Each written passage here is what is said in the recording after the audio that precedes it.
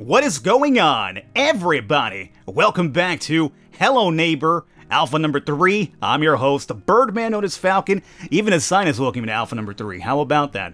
Anyway, here today we'll be checking out a condensed video of my recording earlier today. This is going to be like post-commentary, obviously. I will try to get a video up soon, where it's like me playing the game from beginning to end, talking about some of the secrets I ran into, but this will be a condensed video showing you how to actually beat this build. Because this right here is the toughest build to date. Not only is the house really huge, but there's a little bit of 3D platforming involved, which makes this a little bit more difficult than you're used to. The clues aren't really too bad. But anyway, let's get into the video here, and I will just do some post-commentary here. At the moment, I'm running straight to the back of the neighbor's house, and what you want to do here is just run into these stack of boxes, or just move them out the way, whichever one you prefer, and you will find yourself back here, the magnet, which is a really crucial part of the overall solve. I'm pretty sure you cannot solve the game, or you can't beat this build without the magnet. Unless you, like, you know, glitch or something like that. But speaking of glitches, we'll talk about glitches in this build right here pretty soon, because right now everything looks normal to you. But to give you a bit of a heads up, if you peek through the keyholes and the neighbor catches you, your game gets stuck in this weird crouch field of vision. Now, I'm coming up here because, as you can see, this is going to be our main goal. There's a door with a blue lock, so you have to find the blue key for it. Now, there's multiple ways, well, actually, there's only one way to get the key, but there's multiple ways to get through this little gated area. As you can see there, I jumped on a table, I jumped on a lamp, and then I jumped through here. Now, if you're wondering, Falcon is pretty cheap, you're right. Now, the other way to do this, I will talk about here pretty soon as well. Here, you see that? If you hit that, the gate actually opens up from the front side. And that's the other way to do it legitimately, anyway. Now, if you're wondering about the magnet, how do you figure that one out? Right over here. As you can see, 8 to the left, 24 down, fence area, whatever, crevice, magnet. As you can see right there, you start in the red dot, which would be you.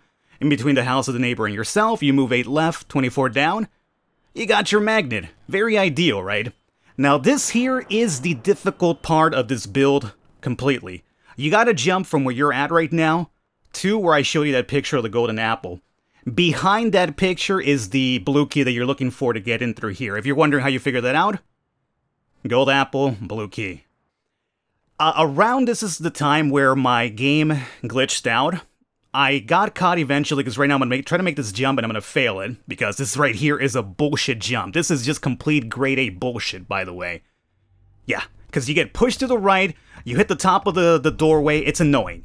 And this is the glitch that I talked about. If you get caught from the neighbor, if you're looking through a keyhole, the game basically reads you from that point onwards as being crouched. So even though I could run, do whatever I need to do, it's still basically reading my input as if I'm crouched. There's the reason why the FOV is so close up to my face, and I'm very low to the ground now.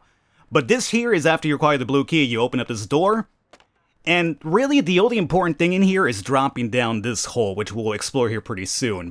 However, if you're curious about getting up there and looking for yourself, you want to hit the switch and then run backwards. Now, you want to run with the back, or your back, to the elevator itself. If you hit the switch, turn around and run, you won't be able to make it. But if you run backwards, you will do it easily. And as you can see over here, locked for 1. You can see that there's like a slot machine in here and also apparently a grocery cart. But that's really all that's in here. Now, once you drop from that hole that we noticed, you will find that down here there's another lock gate for 1, a couple of chairs you could open up, or at least chairs you can remove from doors to open up. But you saw momentarily, we saw the gun, right? And right here is our gun. Now, the problem is, since the game is reading my input as being like crouch, it looks really weird, but I do have the gun now. Now, the keycard is literally in the cabinet right in the room that you fall into from above, so there's our keycard, good to go. So the final thing we'll need at this point is going to be the crowbar to actually pry open the planks at the basement door. Now again, you'll forgive me for that weird field of vision, but you know, that whole glitch that we had happened was kind of a pain in the ass for me. But you want to come up to the 3rd level. This is literally the ladder that you see in the front of the house, and you access this by going through the window where you picked up the gun and picked up the key card. So once you're up here, you take the ladder up. I would suggest you bring something like a table, a garbage can, a box, so you can make that jump, because that jump is really hard to do without an item to kind of like guide you upwards. And here is our crowbar. And the final steps, bring down the plank, use the key card, and open up the basement. Bada bing, bada boom, we're inside. What's the new ending?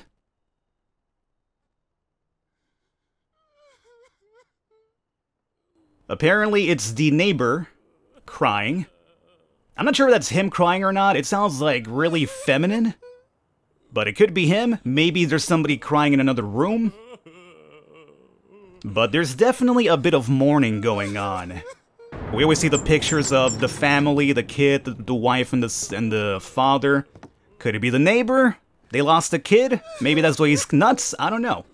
Could be. And there you guys have it, HelloNeighborGame.com yet again. I really enjoyed this build a lot more than the last one. The only thing I didn't like about this one was that jump. That jump is absolutely killer. Very good luck to you guys making that jump, by the way. It is just a pain in the ass, but once you eventually get that jump done, it's basically a cakewalk. I would try to get a whole video up pretty soon from beginning to end and maybe even talk about some other stuff I ran into, but for now, this will be all I could do because I'm a bit short on time because of the holidays. I hope you enjoyed it. Leave a thumbs up, stick around. I will catch you next time.